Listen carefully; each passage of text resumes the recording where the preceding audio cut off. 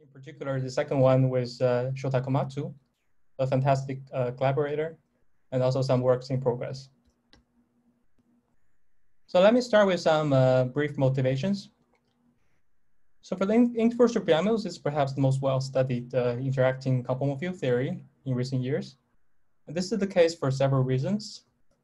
First of all, it shares many features of strongly coupled gauge theories in 4 dimensions. It also admits a variety of methods to study its dynamics, such as supersymmetric localization, integrability, and conformal bootstrap. Furthermore, thanks to the ADS-CFT correspondence, it bears close connection to quantum gravity on ADS5 times 5. And indeed, in recent years, there have been lots of progress made in determining basic observables in the interferential preambles as a conformal field theory, namely the correlation functions of local operators. But the spectrum of observables in interferential preambles is much richer than just the level of local correlators. In particular, it has defects of different codimensions. These defects are interesting and important observables for several reasons. First of all, they're sensitive to global structures of the gauge theory, which are otherwise invisible to local correlation functions. The defect also gave rise to new structure constants for the fully extended operator algebra. And by exploring general constraints on these new structure constants, such as coming from crossing and unitarity, we can formulate refined consistent conditions on the fully extended CFT. Perhaps the most familiar kind of defects in interferential preambles are the Wilson loop defects, also known as some other type defects. But more general defects in the interferential preambles are of the disorder type, some of which was already introduced in Charles' talk, such as the interface defect. These disorder defects are generally harder to study beyond perturbation theory, but we will see how methods introduced in this talk will help us to handle these defects in general.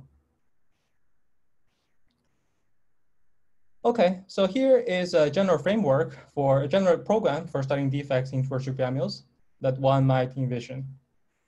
So first of all, we would like to have a classification of defects, or in other words, some universality class of defects, namely conformal defects in interferential preambles.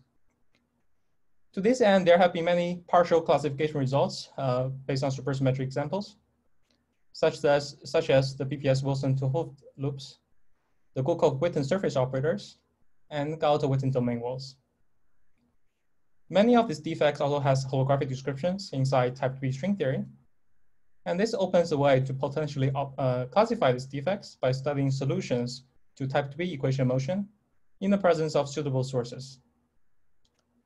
Second on the list, we would like to develop some efficient tools to extract defect observables. So on one hand, we would like to have some analytic methods to determine defect structure constants. And we also want to combine this with potentially with the bootstrap philosophy, namely to formulate consistent conditions on the defect observables and explore constraints from unitarity and crossing, following these previous works. This bootstrap approach also gives potentially a bootstrap definition of conformal defects and allows a potential classification by exploring these bootstrap conditions. And finally, one would like to study implications from these defects for the fully extended CFT. So there are many applications. I'll just list a few here. The defects can generally be charged on the higher form symmetries. And as explained in Yibu's talk just now, these higher form symmetries can give rise to non-trivial anomalies in the fully extended theory. And this anomalies that when it involves these higher form symmetries can take incarnations on the defect volume through some particular couplings. We'll probably hear something along this line in Clay's talk. And finally, it will be an interesting question to understand what is the complete set of data to specify a fully extended CFT. So in some sense, this question will be related to classifying the kind of solution to the bootstrap conditions for defect observables. In this talk, I'll be modest and focus on the second point, that is to develop some analytic methods to extract defect observables. To be more concrete, let me focus on the interferential preambles theory with UN or SUN gauge group. and parameterize general observables in inverse superamials that may involve defects as follows. So here is the rank N of the gauge group. And here G4 is the Yamil's coupling, which I've combined with N into the total coupling for convenience. And the defect and this defect observables in general may preserve some or no supersymmetry, and that they lie somewhere on this axis. Depending where the observable sits in this parameter space, different efficient methods would apply. So two specific methods I'll introduce in this talk are the localization method and integrability method. The localization method applies when the defect observable of interest preserves a particular 1/16 pps subalgebra of the full superconformal algebra. If that's the case, then I'll describe an emergent 2D 1D description that allow you to efficiently extract such defect observable. On the other facets of this parameter space, namely at large N, we can use integrability to study defect observables. Traditional integrability approach start from this weak coupling limit that's based on the spin chain method. In this talk, I'll describe a bootstrap approach to integral boundary states that correspond to defects in the field theory. And this bootstrap program allows us to extract these defect observables, preserve no supersymmetry at finite coupling in the planar large N limit. And many of these results can be compared to predictions from type 2B string theory by a program analysis in type 2B on ADS 5x5, where we can trust the classical string theory description for large N and large two-hole coupling. Applying these methods to the particular example, namely the one-point function in the presence of interface defect, half PPS interface defect in inverse superamials, we can determine this one-point function explicitly on these facets. And of course, the answers match at common regime of validity. And they also agree with the type string theory proposal. So in the end, we show that this defect one-point function is completely determined on the dark regions of this parameter space. Of course, one would like to go deeper into this parameter space to probe more general defect observables, but that would require some other methods, potentially by conformal bootstrap along this line. But due to the time limit, I will not talk more about this in this talk. So let me start by talking about this localization method, which uncovers the emergent 2D 1D effective theory, which I'll call defect Yamil's theory. That is very useful to determine a large class of 1/16 pps defect observables in inverse Yamil's theory. Before I give you some details of defect Yamil's theory, I would like to briefly review two important previous works that led to the present development.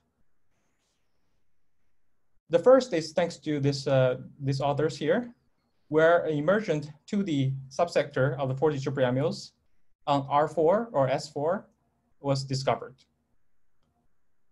The emergent 2D Yamil's theory is restricted to the 0 instanton sector, 2D instanton. The gauge coupling of 2D Yamils, G Yamil squared, is related to the 4D gauge coupling as follows. The emergent Yamil's fields on this in this 2D sector lives on a particular S2 of size R, and these emergent 2D gauge fields are a combination of the 4D gauge field restricted to the S2, and a combination that involves 3 out of the 6 scalar in the super Yamil's theory. The main evidence for this 4D 2D correspondence comes originally from studying 1/8 BPS Wilson loops in the super Yamil's theory, and realizing that the similarly complicated observables can be reproduced by computing ordinary Wilson loop observables in the 2D Yamil's theory.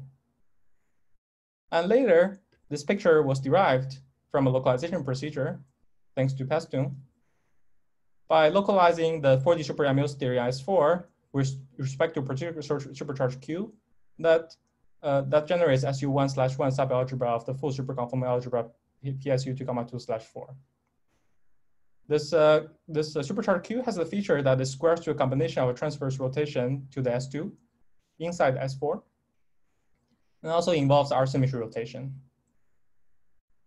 This 4D 2D correspondence is very nice because it gives rise to a way to determine interacting seemingly very complicated observable in the 4D super Yamil's theory by solvable methods in the 2D gauge theory, which is much simpler thanks to its quasi-topological nature. There's a very similar story that was later developed in the context of 3D interval superconformal field theory on S3. There, thanks to the work of these people, it was discovered there's an emergent 1D topological quantum mechanics, a 1D subsector described by the topological quantum mechanics on the grade S1 inside S3. The basic degree of freedom in this 1D topological quantum mechanics are some scalar fields, this Q and Q tilde. These are some antiperiodic scalars on S1, and they come from some twisted combination of hypermultiplets in the three-dimensional theory. You can make this picture more interesting by coupling the 3D hypermultiplets to some interacting vector multiplets. And by a non-trivial RG flow, such a UV description flows to interacting 3D superconformal field theory in IR. This corresponds to, on the 1D side, to upgrade from the topological quantum mechanics of free fields to some gauge topological quantum mechanics. And then once again, this picture can be derived from localization by localizing respect to a supercharged Q3D that has a very simple that generates a very similar algebra inside now the 3D superconformal algebra OSP 4/4. And once again, this 3D 1D correspondence is very appealing because it gives a way to extract strongly coupled observables that may involve monopole operators, for example, and the vertex loops in the 3D interval superconformal field theory, and reduce that problem to some solvable mini bootstrap problem in the 1D operator algebra. Many of these things are explored in these papers and also many others. Given the similarity between these two supercharges, there's one natural question you can ask. Can we combine these two setups in the one setting? This is especially natural because the 3D superconformal algebra OSP 4/4 it's naturally the symmetry of a half BPS superconformal interface defect in the inverter preambles. And you can check, it's a simple exercise, that this is true. Namely, the 3D supercharge can be identified with the 4D supercharge Q that was used to identify the 2D subsector of 4D superammules. Okay. And this very simple kinematic observation actually has interesting consequences. So first of all, of course, it puts these two previous setups in one setting, namely inverter preammules in the presence of half BPS interface defect. But by studying the Q cohomology among general observables that involve arbitrary defects in inverter preammules, it gives rise to a very rich zoo of observable in the Q cohomology. And by general principle, if you perform the localization of the superammules theory in the presence of these defects which preserve the supercharged Q, it will give rise to some 2D ammules theory now, but it will be decorated by corresponding defect insertions. And I will call this defect enriched 2D ammules theory the defect ammules theory. Just to give you a flavor of what a general 116 BPS observable looks like in this setup, here is a picture where I have suppressed 2 directions out of the 4 directions in the superammules theory. So one can have interface. So in the Q cohomology of the superammules among the defect observables, one can have boundary defects or interface defect along equator S3. There can be surface operators, either transverse or longitudinal to the S2, where the 2D ammules lives. And also one can insert line operators of the Wilson loop type on the S2 of arbitrary contour, as well as Tohoft loops that on the circle that links with the S2. And there are also local operators you can insert on the S2, and as well as local operators restricted to the defect volume. And there's a very simple dictionary that translates between the 4D defect observables to defect observable in the 2D ammules theory. Some of the defect observables in 4D will modify the 2D ammules theory, such as boundary interface will correspond to some boundary interface coupling on the equator S1 inside S2. And surface operator, if it's transverse to the S2, will give rise to some codimension 2 twist operators on S2. If it's longitudinal, it will correspond to Higgs in the gauge group of the 2D ammules theory to some Levy subgroup. Similarly, Wilson loops in the 4D superammules simply map to Wilson loops in the 2D ammules theory. But Tohoft loops are more interesting. It modifies the 2D ammules path integral by including unstable 2D instantons, which are absent in the bare 2D ammules theory that I introduced in the beginning. Local operators also has a simple explanation in the 2D description. They just correspond to some field strength insertions. Due to the time limit of this talk, I'll be focusing on the case of the boundary interface defect, possibly in the presence of some local operator insertions, just to illustrate this machinery. So as I promised, now let's move on to application, to the case of a DeFi brain interface defect in virtual PMUs. This kind of interface defect was already talked about in Charlotte's talk, so I'll be brief on this. So this DeFi brain interface can be easily engineered in type 2B string theory by the simplest kind will be a single DeFi brain intersecting with a stack of D3 brains. Because the D3 brains can end on a DeFi brain, so on either side of the DeFi brain located at x1 equals 0, we can have a different number of D3 brains. And there's also S-dual picture, thanks to the S-dual odds in type 2B string theory, where the DeFi brain is replaced by an S5 brain that extends in 3 other transverse directions. The 2 setups preserve the same superconformal symmetry. The description of the interface defect in the super YAMLs Lagrangian is also very simple. Because there's a different number of D3 brains on 2 sides of the DeFi brain, the interface defect interpolates between super YAMLs theory of different rank, say between UN and UN plus K. And K parameterizes the type of this DeFi brain interface. More specifically, the field configuration in the super YAMLs in the presence of the DeFi brain interface looks like follows. So let me split the 6 scalars of the super YAMLs theory into 2 triplets, X and Y. Most of the fields in the super YAMLs theory satisfy a continuity condition across the defect. This includes the gauge fields and the Y scalars. Plus and minus means it is to the right or to the left of the defect. The dotted entries are unconstrained, but otherwise obey some standard regularity condition. On the other hand, the X scalars are allowed to develop a pole as we approach the interface from the right. And the pole takes a very special form, the simple pole in X1 as X1 approaches 0. The polar coefficient is a triplet of matrices which have to satisfy IC2 commutation relation to preserve the superconformal symmetry. And just up to a gauge transformation, UK gauge transformation, you can put the third component of this triplet of matrices into this diagonal form. And this is what is normally referred to as the non-pole configuration. This non-pole configuration is of course very, very explicit, but it's kind of hard to use. I mean, because it's like an intrinsic disorder type defect, it's hard to use if you want to do any computation beyond perturbation theory. But fortunately, there's a mirror description of the same interface defect, thanks to the work of Galto and Witten. As explained in this paper, there's an alternative 3-4 Lagrangian theory, a UV description, as some quiver gauge theory that flows to the same non-pole type defect in IR. The quiver is a linear quiver that looks like follows, with manifest 3D4 supersymmetry. The nodes of the quiver are unitary gauge groups, and each edge corresponds to a bifundamental hypermultiplet. In particular, this quiver has an enhanced global symmetry in IR that's enhanced from the topological symmetry associated with each of these unitary nodes, and such that the total symmetry becomes the UN plus K times UN global symmetry. This enhancement is crucial for coupling this interface theory to the dynamical fields in the bulk of the 4D super YAMLs.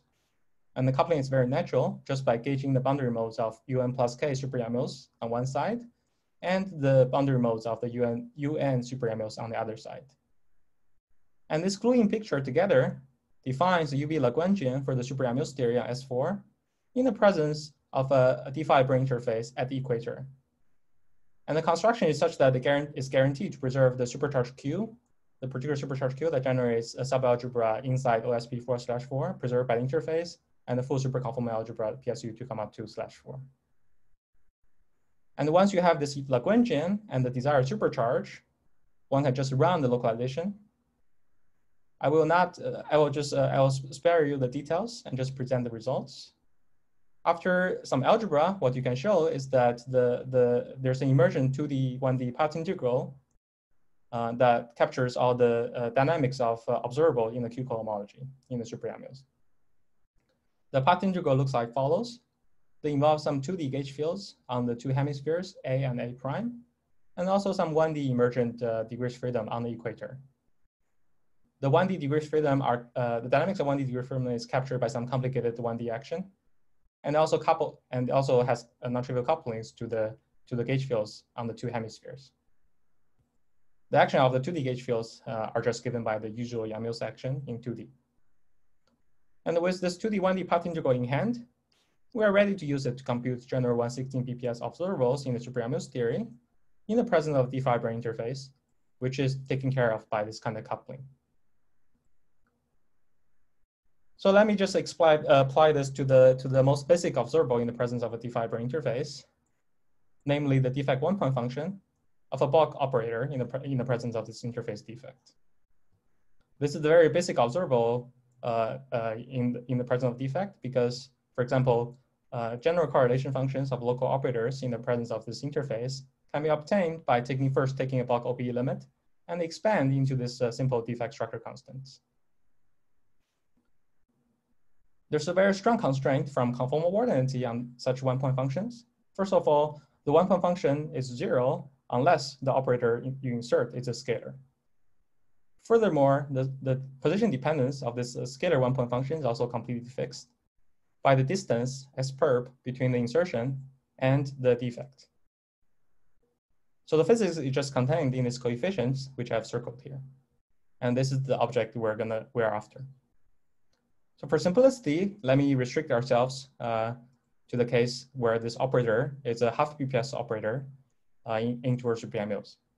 And it carries a particular R charge J with respect to a U1 subgroup of the SO6 R symmetry, and it has dimension J thanks to the BPS condition. And it can be explicitly written in terms of some 2 of the 6 scalars inside super Yang-Mills, a single trace operator. And following the general dictionary I introduced before, I sketched it before, this one-point function in the full super Yang-Mills theory with this interface defect can be computed by some 2D 1D path integral, where this insertion just translates to insertion of field strength in the 2D path integral. Okay. And the strategy to determine this observable is first to integrate out this 1D fields, Q and Q tilde, and that gives rise to some potentially complicated 2D effective theory. But by some standard 2D gauge theory techniques, you can massage this 2D path integral into a simple matrix model. So let me just show you the results. The one-point function, or the one-point function of a half BPS operator OJ in the presence of dimension J in the presence of this half BPS interface of DeFi brain type, labeled by K, meaning that interpolates between UN and UN plus K super Yang-Mills theory, takes the form of a simple matrix model, where the matrix degree of freedom comes from an n-by-n Hermitian matrix, and A are the eigenvalues. This delta A is the familiar van der Monde determinant. And this insertion here in the square bracket corresponds to the insertion OJ in the expectation value. Namely, these Fs are degree J polynomials, which is related to the Chebyshev polynomial, which come from usual Gram-Schmidt procedure. Of course, we also have the one-point function of the bare defect in the absence of any local operator insertion, and takes a very simple form. And you can obtain a normalized one-point function of the OJ operator by taking the ratio. We can be more explicit in the large N limit, where we can solve the matrix model using the saddle point approximation in the strict large limit.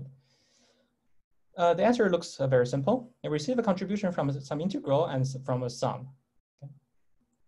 The integral part takes slightly different forms depending whether K, which labels the DeFi brain interface, is odd or even. Here, G is just the square root, is related to the square root of the 'to Hooft coupling. And there's also an interesting sum contribution, which has an interesting structure. It's a sum of over K entries.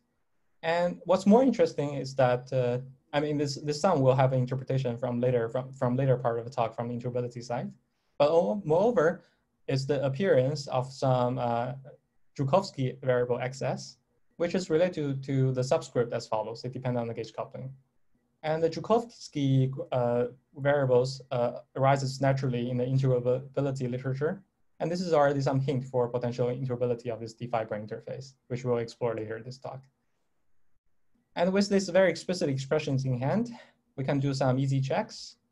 For example, if you, so these are expressions that are exact in the, lambda, but otherwise in the larger limit.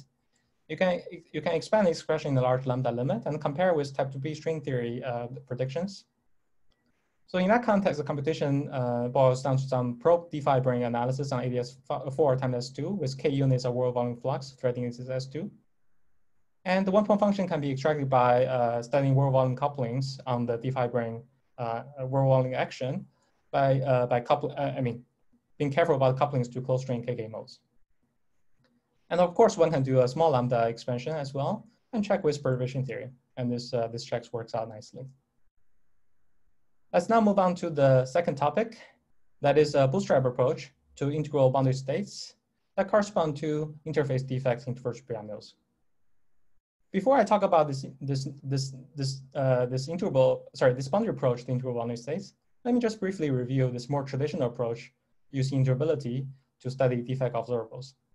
And that is based on the integral string chain language. The setup of the integral string chain starts with realizing that the single trace operators are related to a string chain. So for simplicity, I'll restrict ourselves to the so-called SU2 sector, where the single trace operator are built out of two complex scalars in the superpolymorph theory, Z and Y. And the ground state of the spin chain correspond to the single trace operator with just Z insertions. And the Y insertions correspond to the so-called magnons, which can be thought of as excitations on the spin chain. In this context, the defect can be represented by a particular matrix product state, as was talked about in Charlotte's talk. This single trace operator, on the other hand, correspond to a beta eigenstates. And they're labeled by rapidities, UM of the magnons, which essentially keep track of the Y insertions. And one-point function simply come from the overlap in the spin chain. But this method, unfortunately, is limited to weak coupling, because in the spin chain description, one implicitly assumes that there's a nearest neighbor next to nearest neighbor couplings. And such restriction is not sensible if we want to consider finite coupling. So to overcome these limitations, we upgrade from integrable string chain to integrable quantum field theory. Where does this integrable quantum field theory arise? It arises naturally on the worldsheet of the type 2B string theory on ADS5 times 5. More specifically, the DeFi brain interface defect in the larger limit would naturally correspond to a boundary state on the worldsheet of the type 2B string theory on ADS5 times 5. The integral field theory that I was talking about would arise when you take the Green-Schwarz string and in the light cone limit, where the effective theory is described by, on the worldsheet, is described by 8 massive fermions and 8 massive bosons. The single trace operators in that context correspond to a closed string state on the worldsheet. And the one-point function are just computed by some overlap between this boundary state and this closed string state. A natural question that one may ask is that in this integrable field theory, is this boundary state also integrable? Indeed, there are some evidences from the weak coupling analysis thanks to the spin chain method. For example, the overlap between these two states computed from the spin chain method is only non-vanishing if the rapidities pair up. So the rapidities should be interpreted as so the magnon should be interpreted as particles on this in this integrable field theory on the worldsheet, and the rapidities are related to the momentum of its particles. The fact that the rapidity have to pair up for a non-trivial overlap means that there's essentially no particle production in this reflection process if you rotate this diagram by 90 degrees more precisely.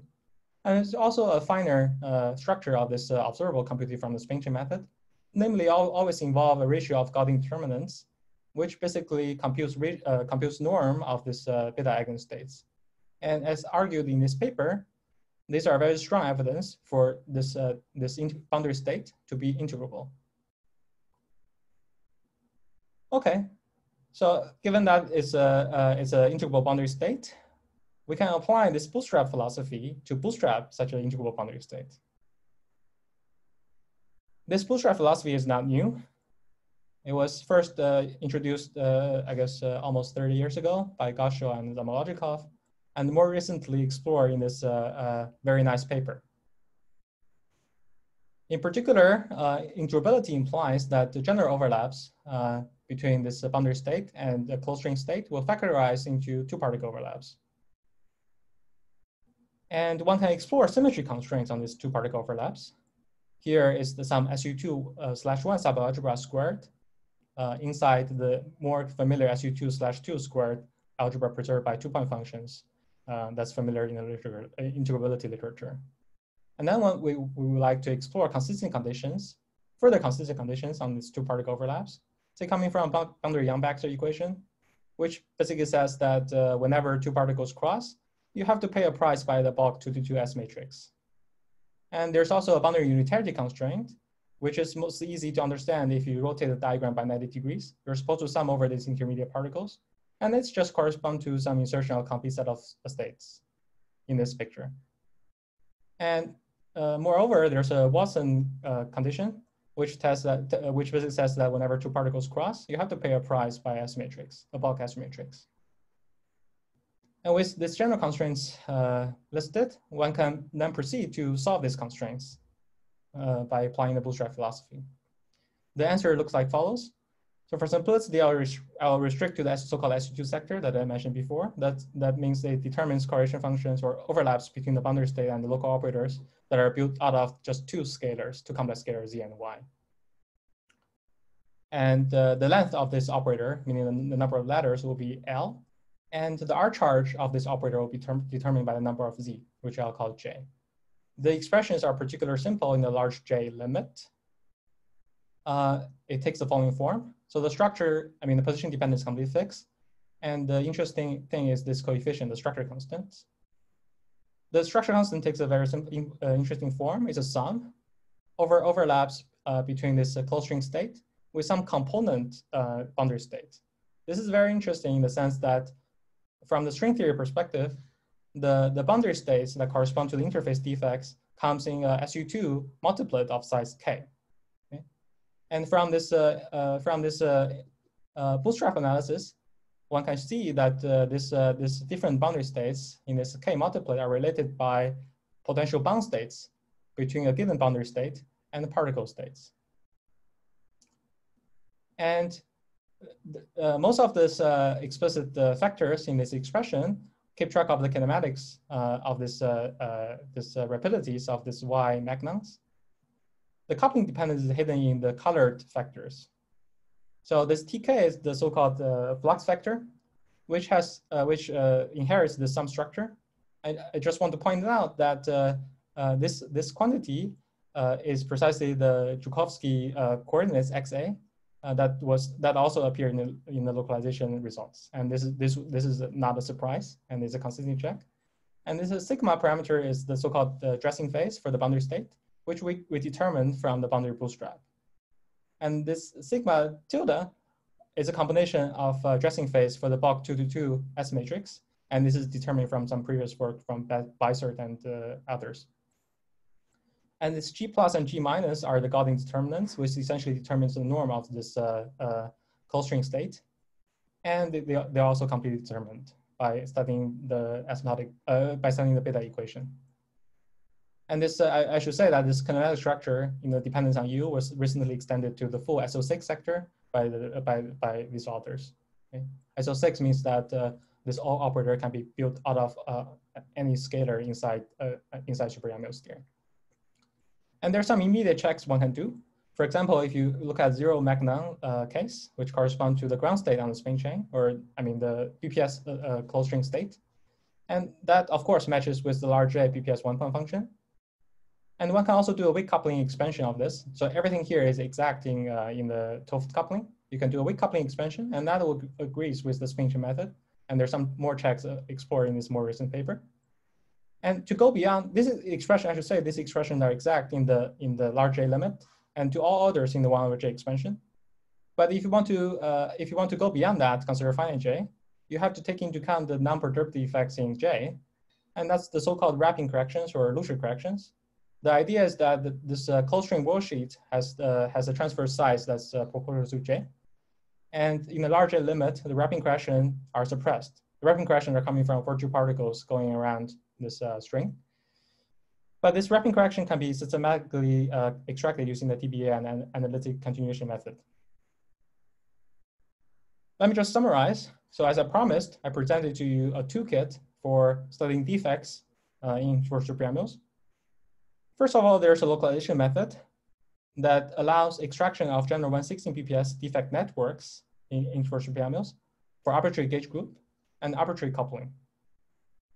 There's also a complementary method by a bootstrap approach to integral boundary states that take care of non-BPS correlation functions, but in the strict large n limit, but otherwise arbitrary to Hooft coupling.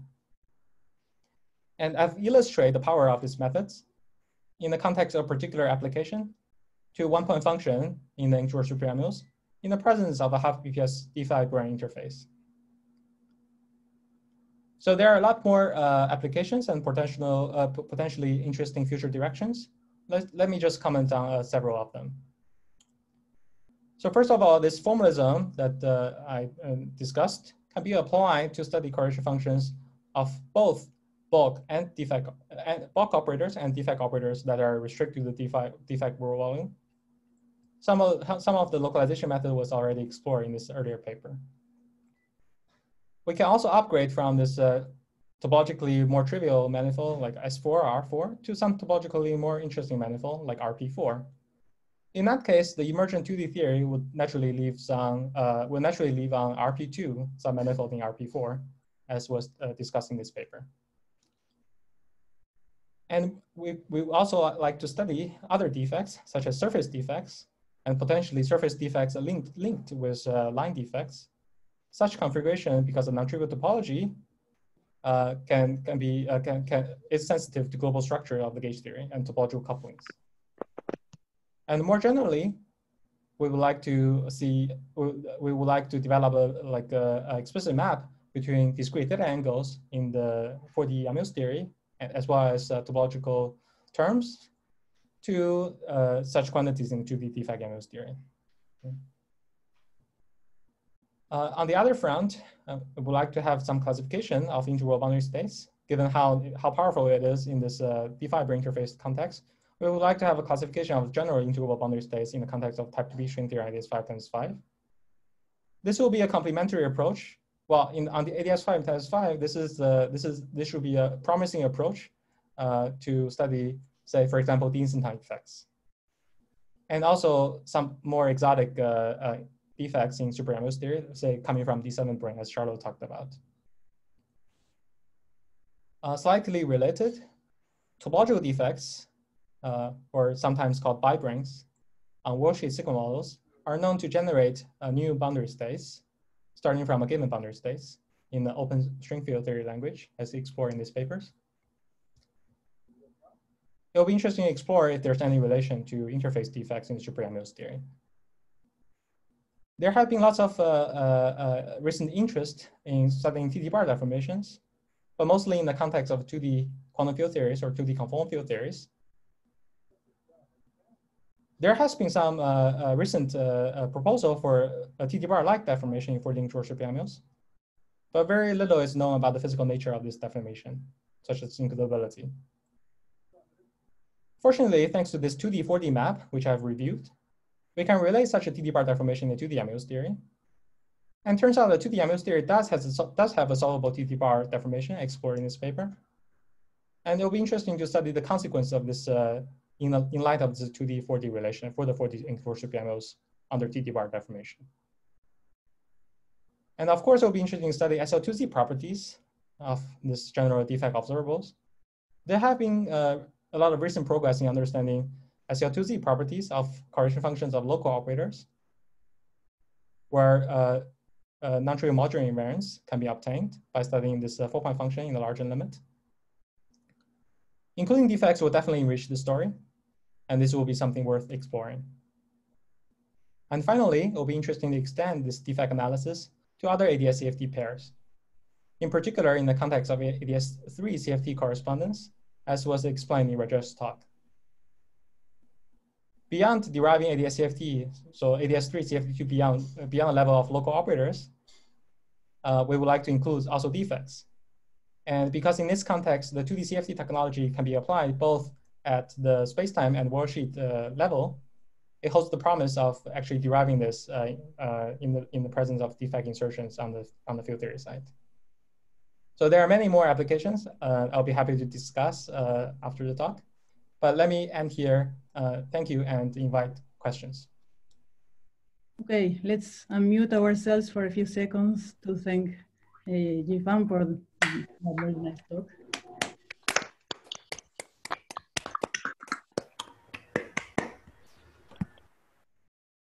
And questions. There was some question by Juan Martin Maldacena in the chat. Do you want to ask the question? Let me see chat. Yeah, I was just simply asking how you determine the normalization, but I see that Shota was gave me an answer. Okay. The normalization of the one-point functions? Yeah, the overall normalization of the boundary state. Right. Yeah, that's essentially related to this insertion in the matrix model. So it's normalized by the two-point function.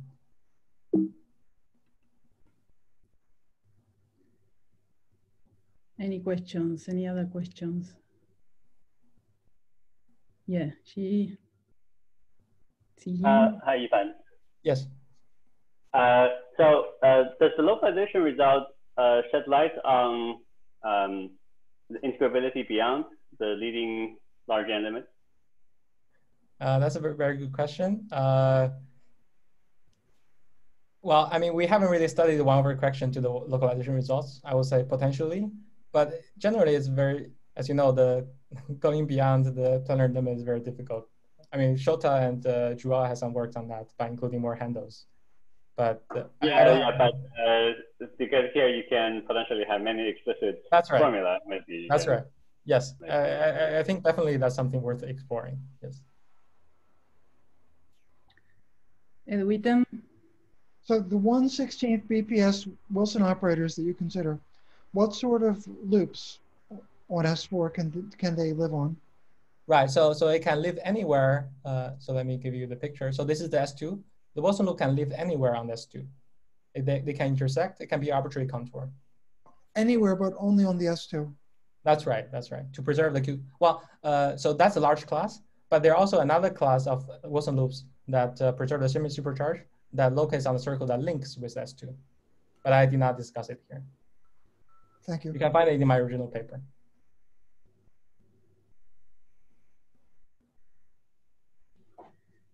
Any other question? So sorry, can I ask you a question, please? Yes, go ahead, please.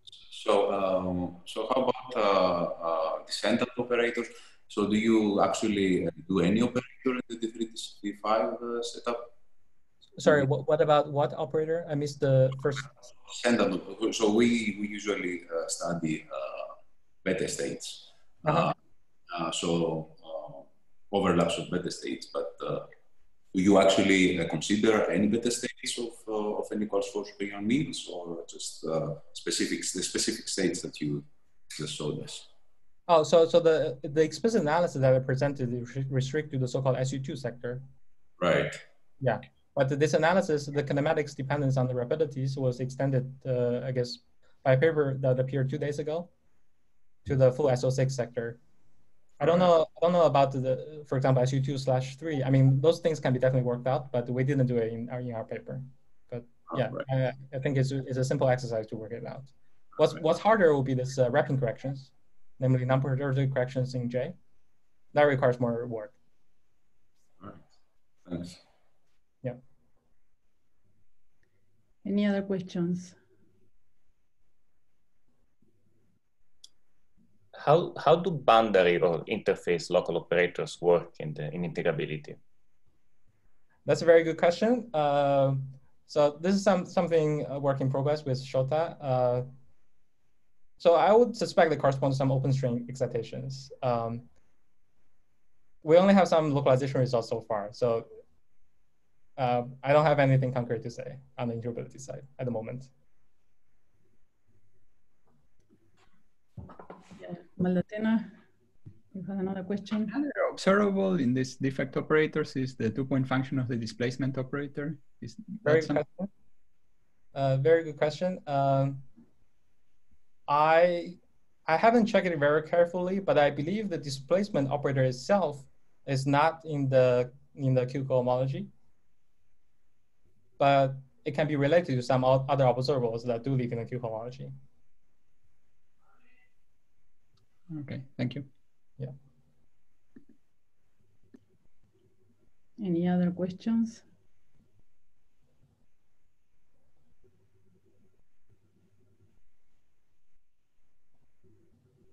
No. Well, if not, let's thank Yifan again.